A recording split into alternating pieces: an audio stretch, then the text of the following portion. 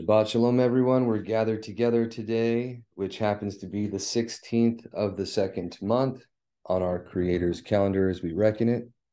And it is the 29th of April, 2023 on the Gregorian calendar. We're continuing our study of the book of Chanok, and we are currently going over the Luminaries, and we are on chapter 78. Starting with chapter 72, we went through the cycle for the sun. It's gone over the some of the cycle for the moon, although it's an abridged version of what we have. And then we also have some of the names of the stars and how it works out that way. We're going to be going over a little bit more of that as we continue here. So, excuse me. It also covered the difference or the conjunction between the luminary, the sun and the stars with the moon. Although, again, it was an abridged version, but it basically summed up that the cycle for the moon is 10 days shorter than the cycle for the year, or is in conjunction with the sun. So after 1 year, it's 10 days behind. 2 years, it's 20 days behind. And 3 years, it's 30 days behind. Right. And then it went up to like 8 years, it's 80 days behind. But that was in the book of Enoch here, trying to describe that phenomenon.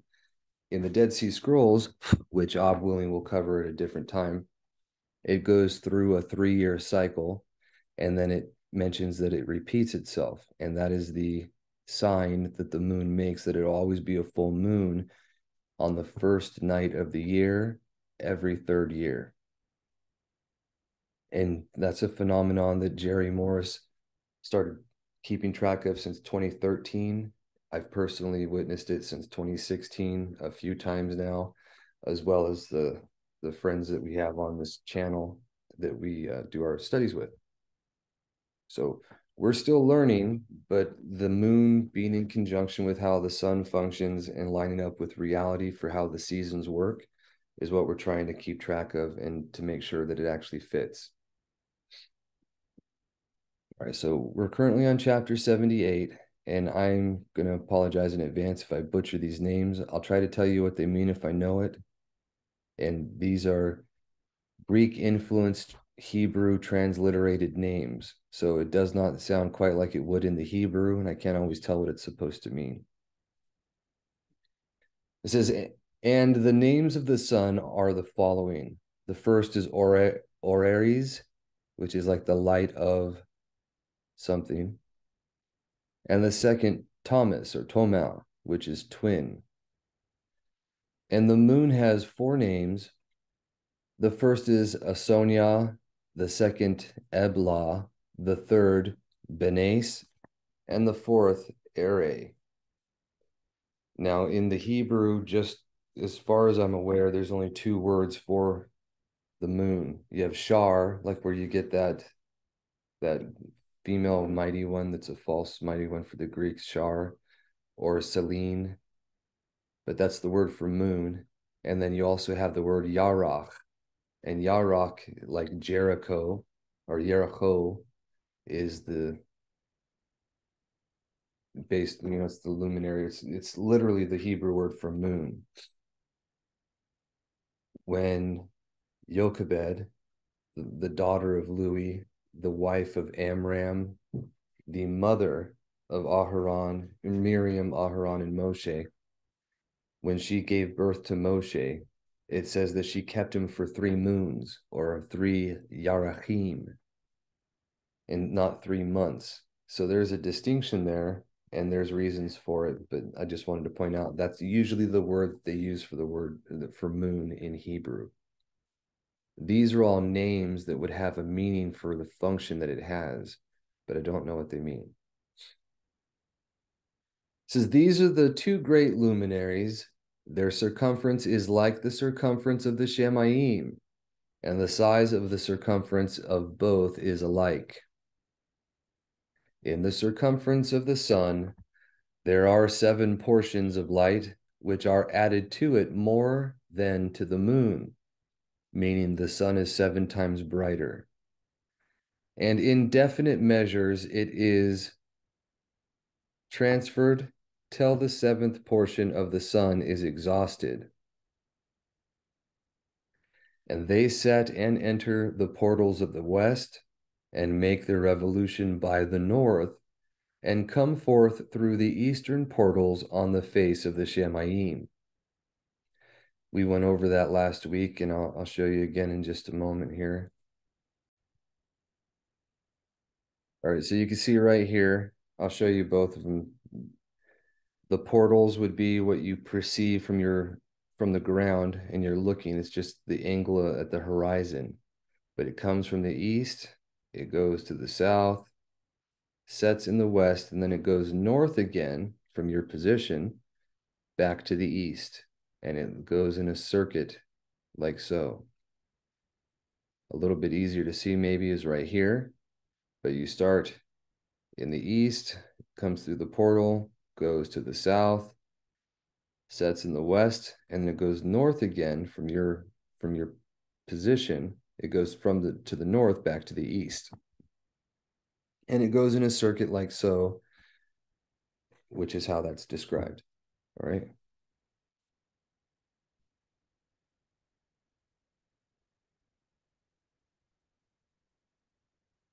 It says, we're on verse 6 now. And when the moon rises, 1/14th part appears in the Shemayim. The light becomes full in her. On the 14th day, she accomplishes her light. Meaning that it starts off with the crescent as it's waxing, right? 1/14th part. The next night, it would be 2/14ths or 1/7. Then the next it's 3, the next 4, the next 5, and so on and so forth until after 14 days, it's a full moon. And then it would go through the next 15 to go into a dark moon, and repeats the process. You have 29-day cycle, then a 30-day cycle, 29-day cycle, then a 30-day cycle, and it repeats itself over and over again. The one consistent pattern with the luminary or the moon is the first month is always a 29-day period for the year.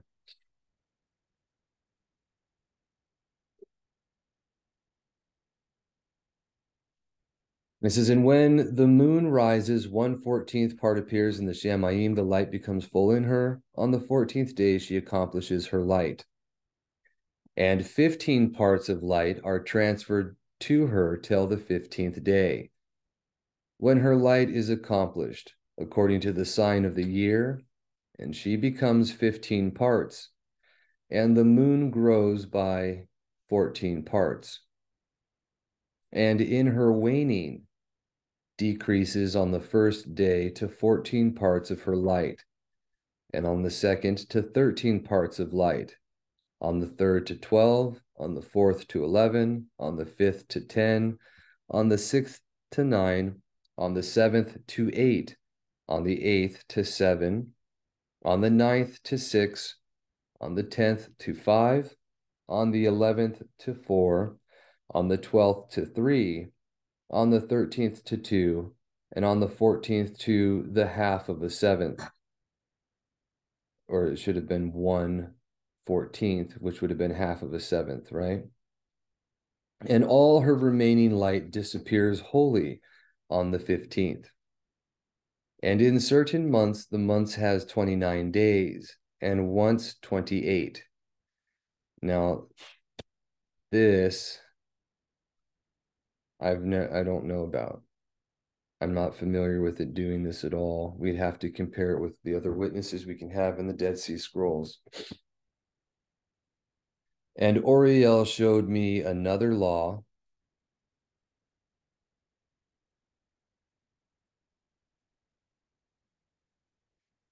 when light is transferred to the moon, and on which side it is transferred to her by the sun.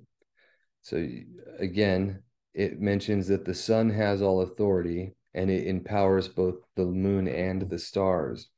This is something that it is repeated in Josephus, where he tells directly that the sun empowers the moon and the stars And then from there, all of them influence what's beneath them.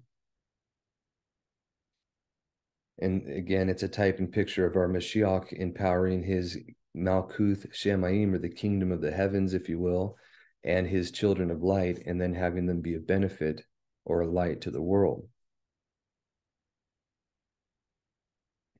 This is during all the period during which the moon is growing in her light, she is transferring it to herself when opposite to the sun. During 14 days, her light is accomplished in the Shemayim. And when she is illumined throughout, her light is accomplished full in the Shemayim. And on the first day, she is called the new moon. For on that day, the light rises upon her. And what they call the new moon here would be what they call Dok in the Dead Sea Scrolls, or the crescent moon. The renewed moon is when it was full, would be the Chodesh. And that literally means, Chodesh means to be new, renewed, or restored. When they sing a Chodesh song, it's a new song. And that's how that's typically used throughout. In the Dead Sea Scrolls, you have the word Chodesh for the full moon, and you have the word for Dok, Dalet Wa Kuf, or Dalet Wa Kuf He, or Kof He, as the word for to look exactly, to calculate accurately, a minute, slim, thin sliver. And that is the crescent moon, if you will.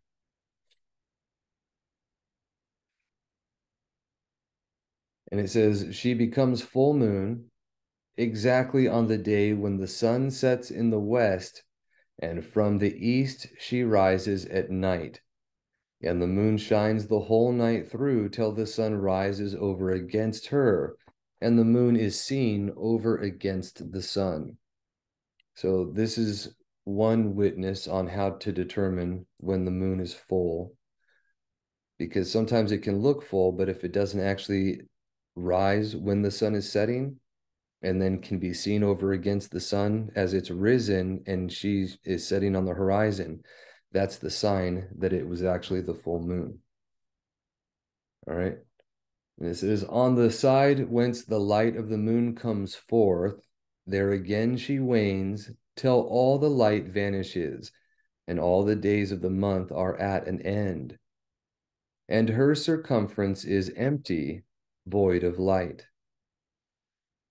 And 3 months she makes of 30 days, and at her time she makes 3 months of 29 days each, in which she accomplishes her waning in the first period of time, and in the first portal for 177 days. So in a 6-month period, she has 3 months of 30 days and 3 months of 29, right? And then that's repeated for the next 6 months, for a total of 6, 29, and 6 30-day months, right? And in the time of her going out, she appears for 3 months, 30 days each. And for 3 months, she appears of 29 each. So again, the second half of the year, right? At night, she appears like a man for 20 days each time. And by day, she appears like the Shemayim. And there is nothing else in her save her light, which is a refutation for anyone thinking the moon is made out of cheese or is a rock that you can land on. Chapter 79. And now, my son, I have shown you everything, and the law of all the stars of the Shemayim is completed. And he showed me all the laws of these for every day, and for every season of bearing rule, and for every year, and for its going forth, and for the order prescribed to it every month and every week. And the waning of the moon, which takes place in the 6th portal, for in this 6th portal her light is accomplished, And after that, there is the beginning of the waning. And the waning, which takes place in the first portal in its season, till 177 days are accomplished, reckoned according to weeks, 25 and 2 days. And she falls behind the sun and the order of the stars exactly 5 days in the course of one period. And when this place which you see has been transversed, so one period is half a year, and in half a year she falls behind 5 days. This is what you would call the retrograde that they see in the moon, where it's 11 degrees retrograde from the sun every day. Okay. Such is the picture and sketch of every luminary which Oriel, the chief messenger, who is their leader, showed unto me. And again, we don't get a lot of information about the constellations or the luminaries, all the stars that make up the constellations, and we don't get all the deacons or the other constellations that support them, nor do we have a name for all the wandering stars or all the stars that are for signs and seasons, like what we call Halley's Comet. But these things would have been known and enumerated to Chanok at that time, and he would have had a written record of them, both what he wrote down himself and what Oriel, the chief messenger, wrote down for him. Chapter 80. And in those days the messenger Oriel answered and said unto me, Behold, I have shown you everything, Chanok, and I have revealed everything to you, that you should see this sun and this moon, and the leaders of the stars of the Shemayim, and all those who turn them, their tasks and times and departures. And this is subtitled Perversion of Nature and the Heavenly Bodies Owing to the Sin of Men. And in the days of the sinners, the years shall be shortened, and their seed shall be tardy on their lands and fields, and all things on the earth shall alter, and shall not appear in their time. Now, this doesn't mean that they would cease to exist, but things would be corrupted and perverted from what is actually true and right. And you can see that even today, if you have any examples of snowing during summertime or snowing during spring or having a late start to a season, these things, whether contrived by men and perpetrated by the instigation of minions of the enemy, which does happen. A great example of that, and I can't stop recommending enough. If you look at the Antichrist for Dummies series or the Anti-Mashiach for Dummies videos on YouTube, the YouTube channel is called ChristmasIsAlie.com. They go into great detail about how the luminaries show forth different things that would happen, and the stars in the sky point out the events that are going to transpire in the world. One of the things that it shows, however, is that men are responsible for the things that are happening, like the red tides. It has to do with chemicals and garbage being pushed out into the water. And the more we've done that through industry, the more you've had the red tides happen. This is a phenomenon that would have been known by the enemy. And from their inception, the Nicolaitan Catholic Christians that usurped the belief intentionally go out of their way to fulfill these foretellings. So they're probably intentionally, and with the sole purpose of causing these things, having waste dumped into the waters, just to accomplish these things that were foretold. Right. So the video that just came out about the red tides goes into detail about that. If you watch some of the earlier videos, though, you can see over and over again, they intentionally would make these foretellings culminate in them, like naming Sixtus the first, second, and third. And by the time Sixtus the third came around, the things he intentionally set up line up with the abomination of desolation, the mark of the beast, and the other things that are mentioned, because they were following other writings. The Nag Hammadi library that was found in Egypt has their Apollyon and Sophia talking to them, and they're literally enjoined to cause these things to be fulfilled on purpose. That's why they have all those observatories. They pay careful attention to what's going on and when, and they use gematria and numerology and all these other forms of witchcraft when they're trying to make their marching orders accomplished, because they're doing these things in fulfillment of foretelling in scripture on purpose. So I'm not saying it's always like that, but you will definitely see weather modification is a thing. They're given the ability to do this by our creator, but the fact that you can have like snow during spring or an extremely warm winter and things being thrown out because of this weather manipulation is foretold right here. That was the point I was trying to make. Because of the sin of men, these perversions are allowed to happen. And you can find numerous witnesses to this. The easiest one to see, go back to the book of Judges, when the children had no king but Yahuah, and they were not walking according to his will, their enemies had jurisdiction over them, to rule over them, to be cruel and do what they would. That same thing is true today. It hasn't changed. But it says, and in those, or in the days of the sinners, the years shall be shortened, and their seed shall be tardy on their lands and fields, which is what you can see happen during the time of Abraham as well. They were doing sins, and then birds were eating their seed and not allowing them to have their lands or fields produced for them. And there was famine, right? And all things on the earth shall alter and shall not appear in their time, and the rain shall be kept back, and the Shemaim shall withhold. And in those times the fruits of the earth shall be darkened, and shall not grow in their time. And the fruits of the trees shall be withheld in their time. And the moon shall alter her order, and not appear at her time. And remember what these represent as well, okay? The fruits are what the fruits of the Ruach that are supposed to be produced in men who are like the fruit-bearing trees, right? The moon is the Malkuth, or the kingdom.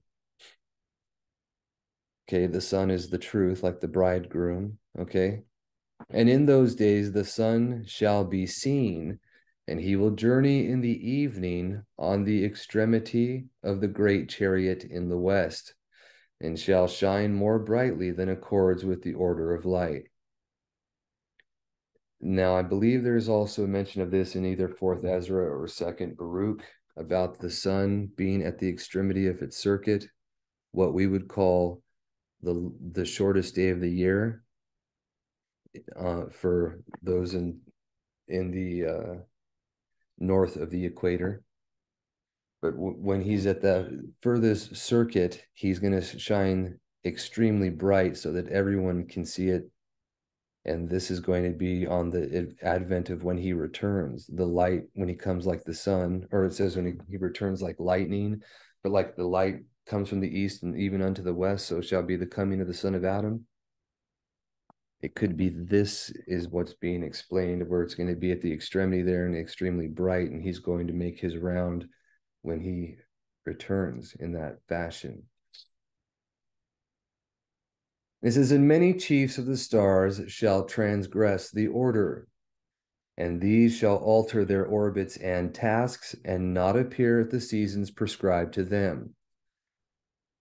What you see, what they represent, the stars are the men, the luminaries, the children of light that he's given to be lights in the world. And they're not keeping their orders. Self-explanatory. You can see that happening today. Not physical luminaries not being in the way they're supposed to, but the parable of it. Whether this will literally happen, we have yet to see. It says, yea, they shall err and take them to be mighty ones, which is what happened They worshipped all the luminaries and bowed to the whole host of the Shamayim, right? And evil shall be multiplied upon them, and punishment shall come upon them so as to destroy all. Chapter 81. And he said unto me, observe, Chanok, these Shamayim tablets, and read what is written thereon, and mark every individual fact. He's not the only one that's read these. Satan is familiar with the Shamayim tablets. That's why a lot of people are confused and they have issues with the idea of a solar false mighty one that returns from the dead and is born of a virgin. And you pretty much have all these different things that you can find in the good news in perverted mythologies from antiquity that predate his coming. But when you realize that the adversary of your soul, the very being who wants the destruction of all, was familiar with the things that would happen and intentionally puts out stuff to pervert the truth, it all makes a lot of sense. But back on point, Hanok observed these Shamayim tablets. He was able to read from them. Yaakov, in the book of Yobelim, was also shown 7 tablets of the Shamayim that were brought down that showed all that would happen to him and his children throughout time. And he remembered all of it and wrote it down. So the idea that these things are foreknown, even when we lose his word in the world, it's still recorded in the Shamayim for us. And Ezra knew that. He had petitioned to be able to copy down these things for the posterity, and it was given to him to do so. There is a good possibility that we'll have the restoration of the truth in his world before he comes, where the word will be restored to what it's supposed to be, which I greatly look forward to, if at all possible in my lifetime. But it says, and I observed the Shamayim tablets and read everything which was written and comprehended everything, and read the book of all the deeds of mankind and of all the children of flesh that shall be upon the earth to the last generations. And forthwith I Baruch, or blessed, the great Yahuah, the King of esteem forever, in that he has made all the works of the world. And I extolled Yahuah because of his patience, and Baruch him because of the children of men. And after that I said, Baruch is the man who dies in righteousness and goodness, concerning whom there is no book of unrighteousness written, and against whom no day of judgment shall be found. The first mention of the books of life and the book of condemnation. Another witness for this is also in Gad the Seer, chapter 14, and what we have in the common scriptures, of course, in Revelation, and what it mentions, I believe, in Yeshayahu. But on a yearly basis, on the first of the 7th month, the 3 books are opened before the host of the Shamayim in the presence of the Father, and our Mashiach reads what is written in them. First, the deeds of the righteous, and then the deeds of the unintentional sinners, and then the deeds of the malicious sinners. And then, if you want more information, I suggest you read chapter 14 of Gad the Seer. But to sum it up, the righteous are his and will live forever. The unintentional sinners, they put off and see what they'll do after 10 days, whether or not they repent on the Day of Atonement. And if they mourn for their sin, fast and afflict their beings, that they'll be forgiven for the unintentional sins that they commit. And then the malicious sinners, the ones that intentionally do evil and plot wickedness in their hearts, are given over to Satan for him to do with what he will. And he takes them into the wilderness to destroy them, is what is mentioned.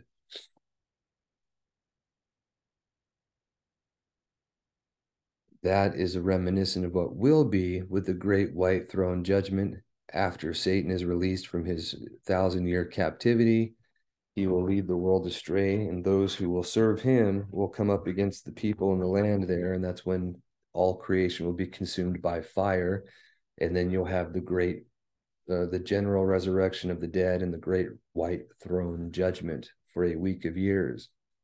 But those, again, who were made like messengers and were partakers of the first resurrection, this second death or this judgment will have nothing over them. Just like it mentions here, they died in righteousness and goodness, concerning whom no book of unrighteousness is written, and against whom no day of judgment shall be found. They will live forever, and those that serve Satan will be tossed into the lake of fire with him, where the fire is not quenched and the worm does not die.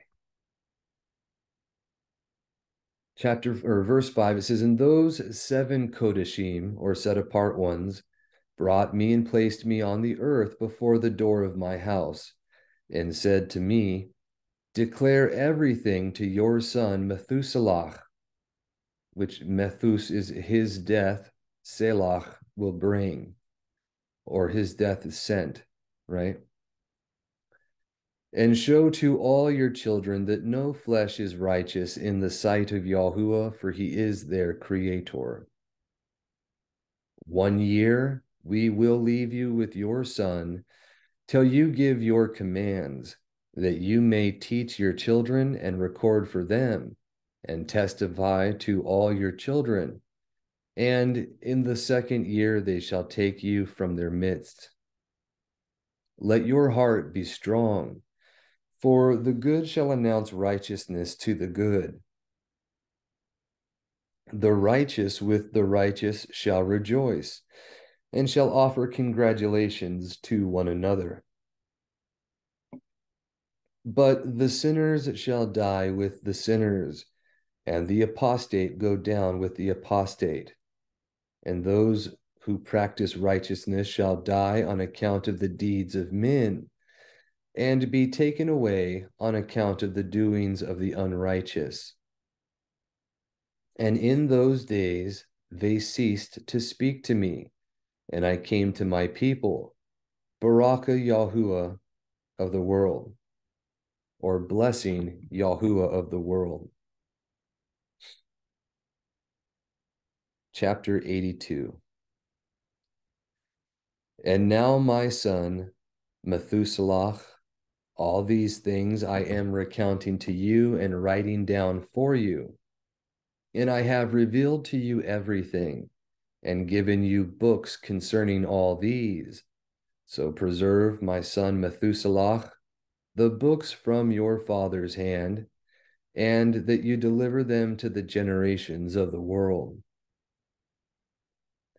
I have given Chokmah to you and to your children, and your children that shall be to you, that they may give it to their children for generations, this Chokmah, or wisdom, that surpasses their thought.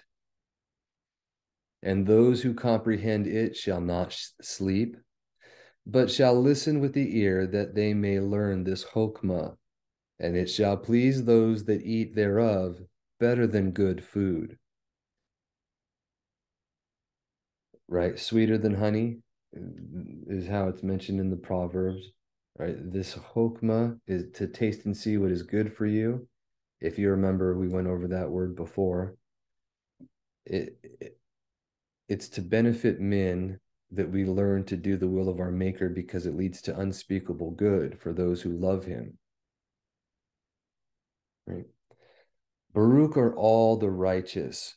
Baruch, or blessed, are all those who walk in the way of righteousness, and sin not as the sinners, in the reckoning of all their days in which the sun transverses the Shemayim, entering into and departing from the portals for 30 days, with the heads of thousands of the order of the stars, together with the 4 which are intercalated, which divide the 4 portions of the year, which lead them and enter with them 4 days. Now, this part has been confusing to some people, but we're going to go ahead and read through it, and then I'm going to show you on the calendar how it lines up pretty well, okay, with exactly what we hold to. The leaders are the Chodeshim, the 4 beginnings of the month, and the 4 intercalary days, which divide the 4 portions of the year, are the 4 31st days of the 4 months that end the seasons. And we'll see that in just a moment. It says, owing to them, men shall be at fault, and not reckon them in the whole reckoning of the year. Yea, men shall be at fault, and not recognize them accurately. For they belong to the reckoning of the year, and are truly recorded forever, one in the 1st portal, and one in the 3rd, and one in the 4th, and one in the 6th. And the year is completed in 364 days. And the account thereof is accurate, and the recorded reckoning thereof exact. For the luminaries and months and festivals and years and days has Oriel shown and revealed to me, to whom Yahuah of the whole creation of the world has subjected the host of the Shamayim. And he has power over night and day in the Shamayim, to cause the light to give light to men, sun, moon, and stars, and all the powers of the Shamayim, which revolve in their circular chariots. And these are the orders of the stars, which set in their places, and in their seasons and festivals and months.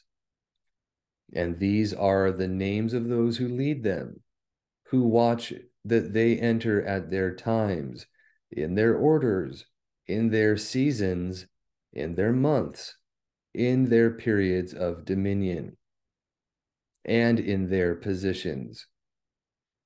Their 4 leaders who divide the 4 parts of the year enter first.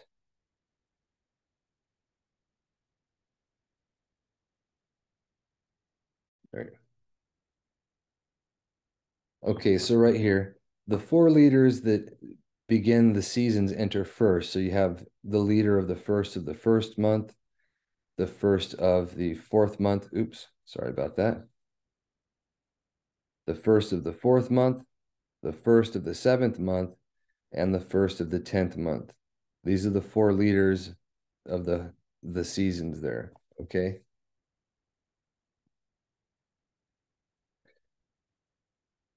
But it says, and these are the orders of the stars which set in their places and in their seasons, in their festivals and months. And these are the names of those who lead them, who watch that they enter at their times, in their orders, in their seasons, in their months, in their periods of dominion, and in their positions. Therefore, leaders who divide the 4 parts of the year enter first. Okay. And after them, the 12 leaders of the orders who divide the months. So you have the leaders of the seasons here that have control over the 91-day period, right? 1, 2, 3, 4. And then you have the leaders of the months. You have 1, 2, 3, 4, 5, 6, 7, 8, 9, 10, 11, 12. Okay.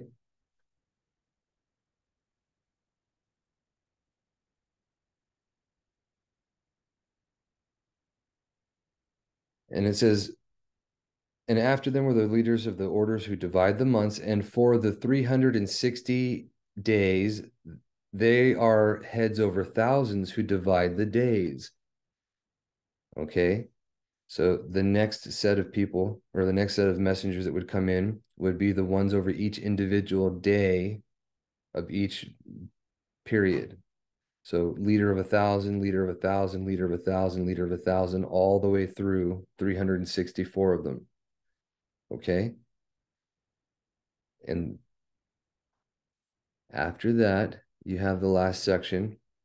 And it says, and the 4 intercalary days, there are the leaders which sunder the 4 parts of the year. So after you have all of the ones that were already mentioned, then you have the 4 leaders that end the seasons. The longest day of the year, equal day and night, the shortest day of the year, and equal day and night, being the last day of the year. And then it would repeat for the first right here on the 4th of the week. I'm willing that was not too difficult, and everyone can see how that lines up right there. But that's that's a second witness to the fact that these signs are not the same as the first that starts the season. It's at the end of them. Okay. The other one you can see is when you compare chapter 72 with how the calendar functions. The last day of the year is equal day and night, and then the first day of the year is afterwards. Comparatively longest day than the next season, equal day and night, than the beginning of the fall, shortest day of the year than the beginning of winter. Okay. And it says, and these heads over thousands are intercalated between leader and leader, each behind a station, but their leaders make the division.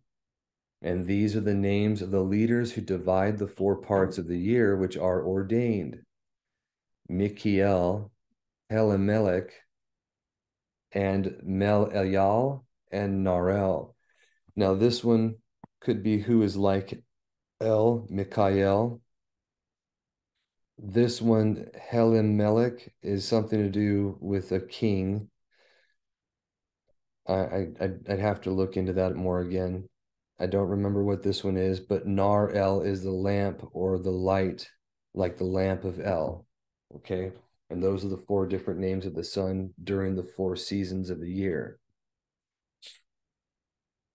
And the names of those who lead them: Adnarel and Eususael and Elomiel. These 3 follow the leaders of the orders. And there is one that follows the 3 leaders of the orders, which follow those leaders of stations that divide the 4 parts of the year. Meaning you have the names of the leaders that head the seasons, okay? Then you have the names for the leaders of the months, at least for the first month. And then you'd have the leader that is for the sign or the last day of the year that divides the 4 parts, okay? Now it's going to go into detail about the names of the leader for spring and then for summer, but we don't have the other 2 after that. I believe in the Dead Sea Scrolls it did cover that portion, but I don't have it available at the moment. We might dig that up later and look into it. But as it stands, we only have the first 2 seasons right here that are talked about and the effects that they have. This is a third witness, however, for how the calendar functions in reality and something you can look to. It says, in the beginning of the year, Michael rises first and rules, whose name is Tamani, which Tam is perfection, right? And Ani is like my perfection. Whose name is Tamani and son. And all the days of his dominion whilst he bears rule are 91 days. So again, the leader over this season ruling for 91 days, and that would be the effect of what we have spring.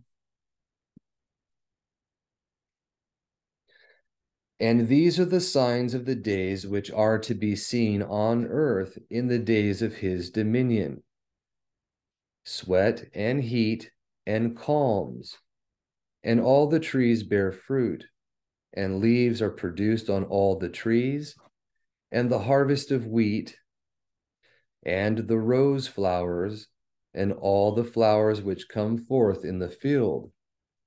But the trees of the winter season become withered. Oh, sorry about that. So during spring, you have first barley harvest right here, and then the wheat harvest, which is during this time the wheat is being produced. Leaves and grass are growing everywhere, and things are becoming fruitful, right? It's it's developing to produce the fruits in the summertime, which we'll just cover in just a moment.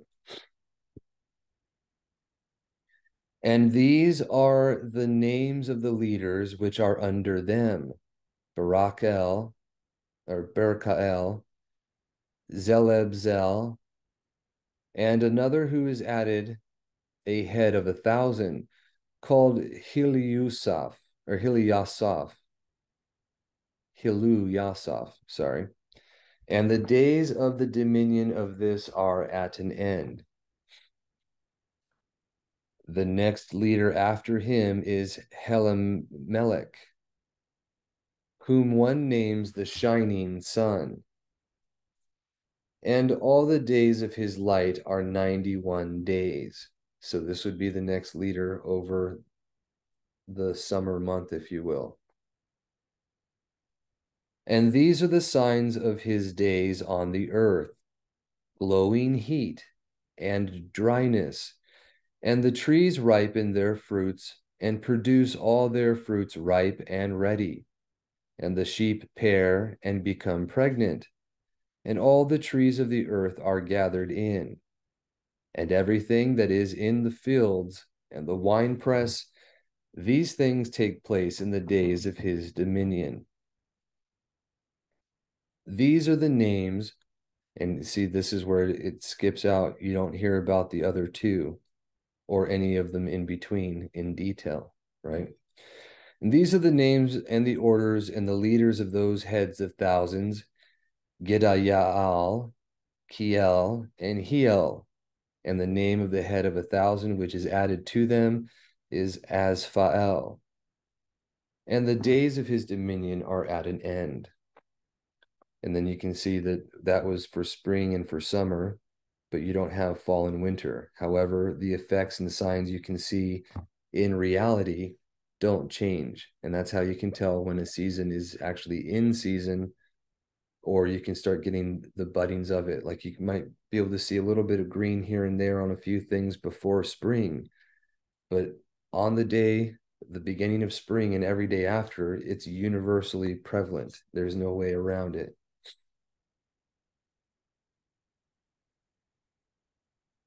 All right, just one moment. Resume. So shalom again. I wanted to share something with everyone. This is from what they call the Dead Sea Scrolls Study Edition. In hard copy, it is a 2-volume set, and you can get the PDF for free online still, which I believe has all of it, but it's not as up to date as some of the newer publications. In the Dead Sea Scrolls, you have a whole bunch of the common scriptures, or the words that were already known to be his, as well as the apocryphal writings, Yobelim, Yashar, or not Jasher, sorry, but Chanok, Baruch, 4th Ezra. They have the testaments of the 12 patriarchs. They have some of these fragments of them for all of the known apocrypha that I'm familiar with. The only writings that I don't know that they have that might be legitimate is the book of Esther. And you also have like the Ascension of Yeshayahu, which they didn't, I'm not familiar if they found a copy. They may have found copies of some of the renewed covenant writings in Greek and other languages, but those are pretty much kept hush-hush. Before we moved on into the book of Enoch, it's going to go into the visions that he'd seen. I wanted to cover a little bit about this, and it's a little overlapping, but I wanted you to see there's extra witnesses for the things that you're going to cover.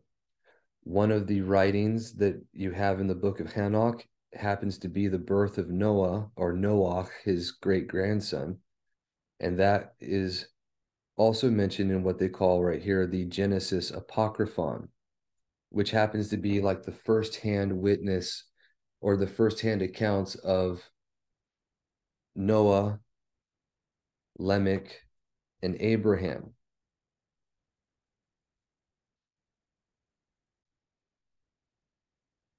So anyways, this Genesis Apocryphon is literally like the firsthand accounts of these patriarchs It's what I believe may have been the original book of Yashar, or the Upright, where it was the firsthand accounts of these people. They were written in succession. But just to get back on track here, it's in a lot of fragments. I just want to kind of point out what it's talking about here.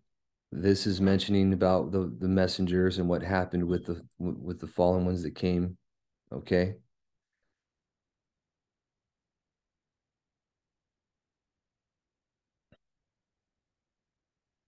This part in particular, yeah, I didn't mean to skip that much. Sorry about that. I usually have it on continuous scroll. That's why. There you go.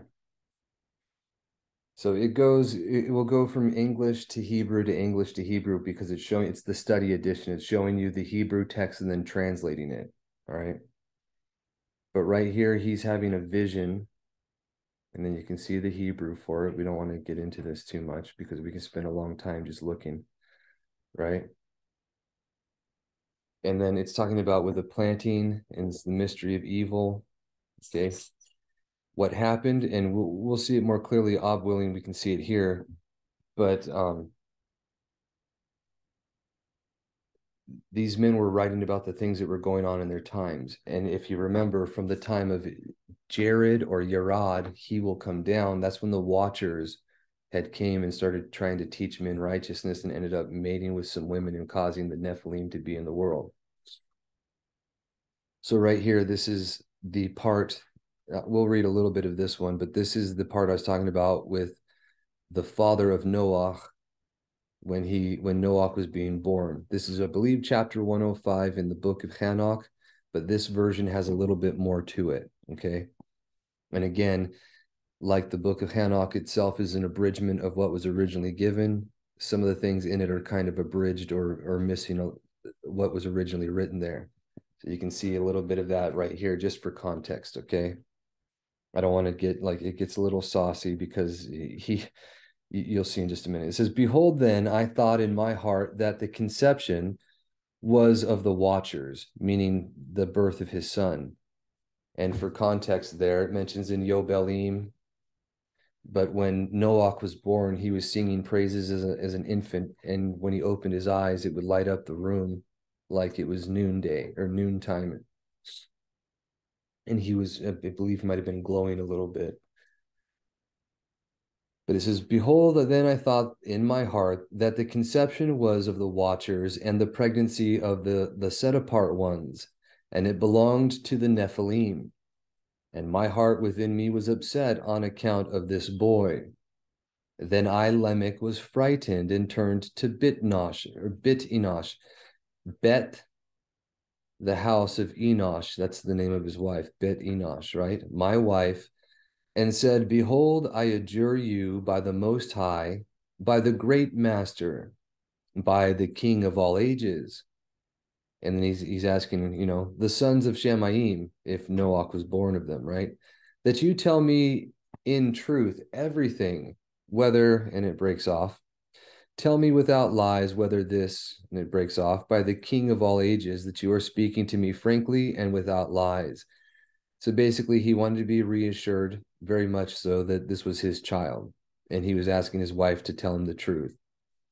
And then his wife was a little upset about the accusation and spoke harshly, but then she tried to convince him that he was the only one that she's ever had the pleasure of being with in that capacity, right? We don't need to get into the details there, but you can take the time to read it if you will. Pause that to your heart's content. All right.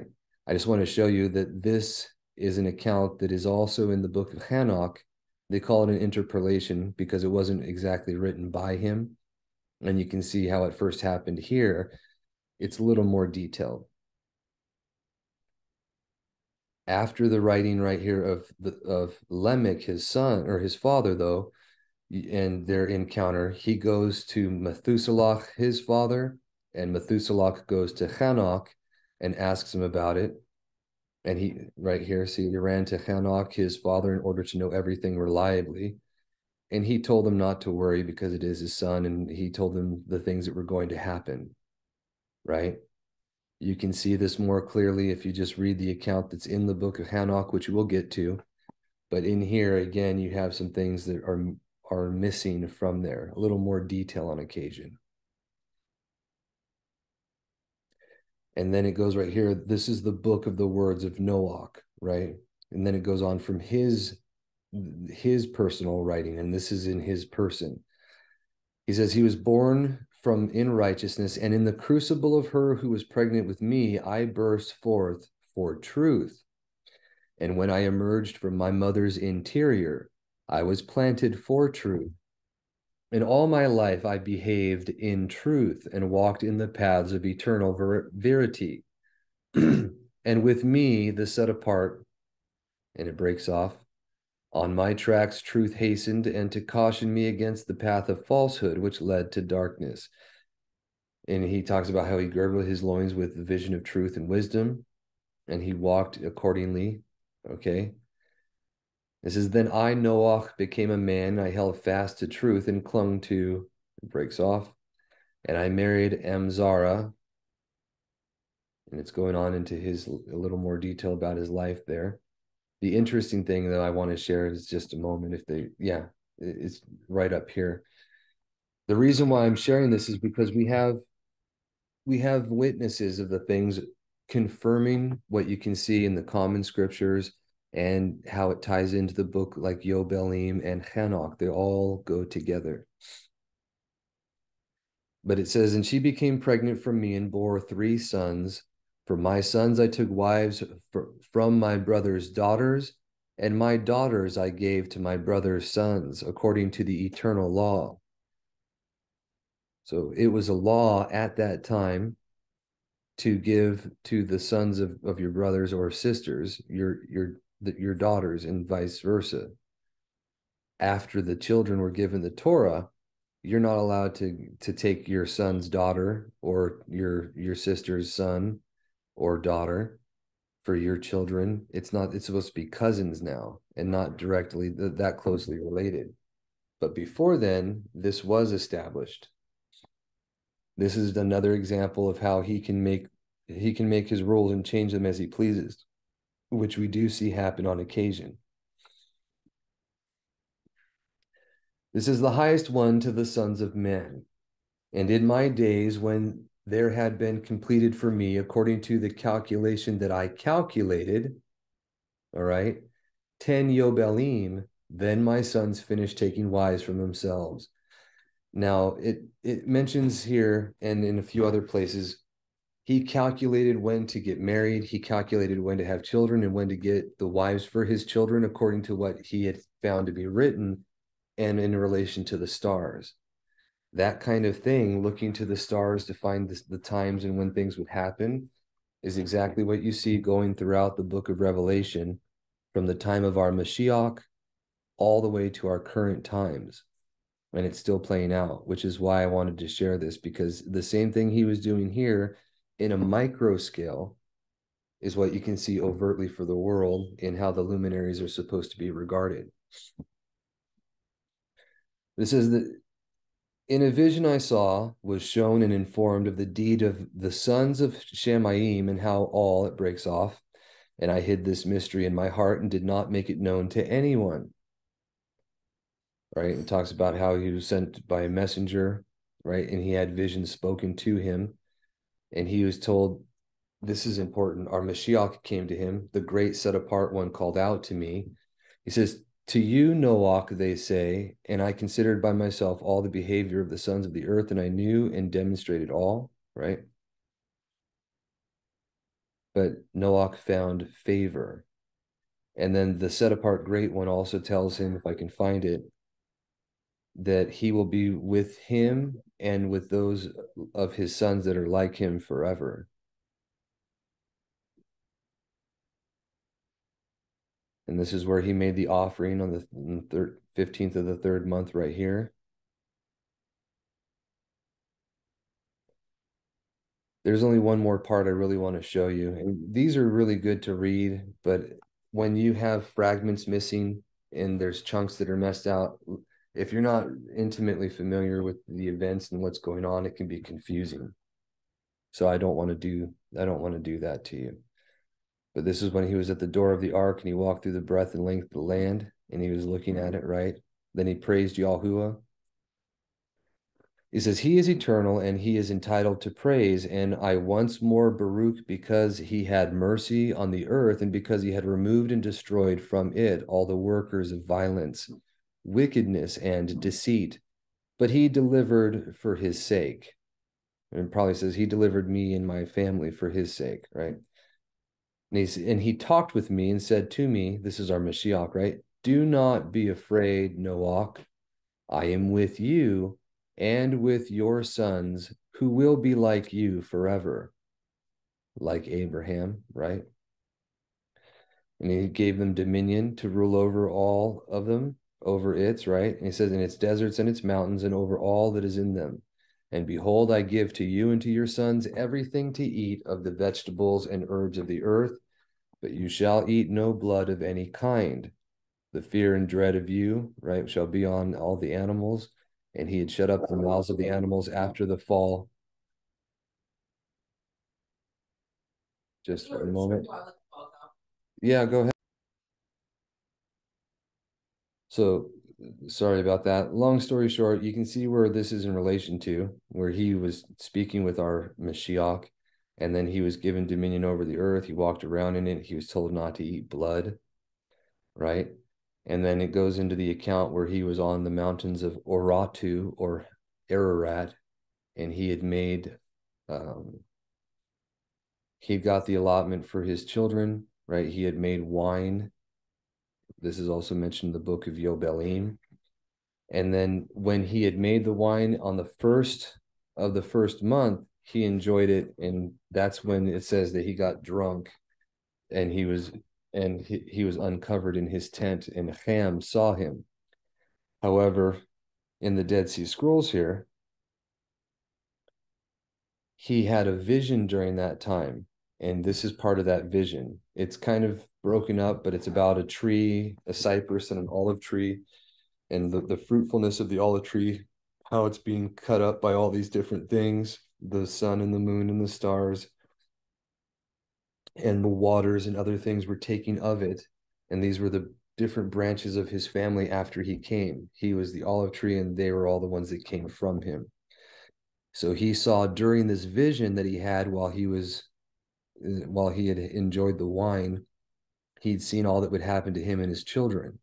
And it was after that that he knew what had happened with Ham, and he cursed Canaan, if you recall. So a little bit different context than what we're familiar with, because we don't have any record of this vision that he had seen in the common scriptures. But it's quite prevalent. And unfortunately, it's in fragments here, but when you read it and you take a good look, it covers the history of his children and the things that were going to happen, right? And then it moves on, and it has the sons dividing the land by lot, and it goes on for that a little bit more. And then you have in the Genesis Apocryphon, it goes straight into the times of Abraham. Yeah, see, like right here. Now this is the firsthand writing from Abraham's time, where he was keeping like his journal, and where he went into the land of Mitzrayim or Egypt during the times of his sojourning, right? We don't need to go too far into that, but this is where I get the idea that the Genesis Apocryphon was the original book of Yashar, or the upright, because it has the first-hand accounts where it says I, and it's speaking as if these men are writing it themselves, of the upright that were kept through the ages.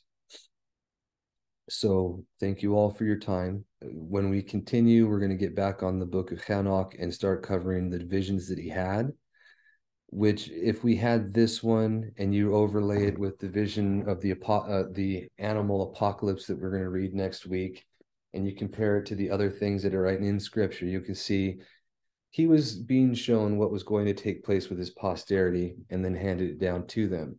Abraham would have had these writings and he would have been reading it, which is the context you have for the book of Yobelim, where he says, I know these things and this is going to happen to your children and da-da-da-da, because he literally read about it and he was familiar. We can follow that along with them as we go. So thank you for your time. You have a wonderful Shabbat, and we will see you next week. Have a great week ahead as well. Shalom.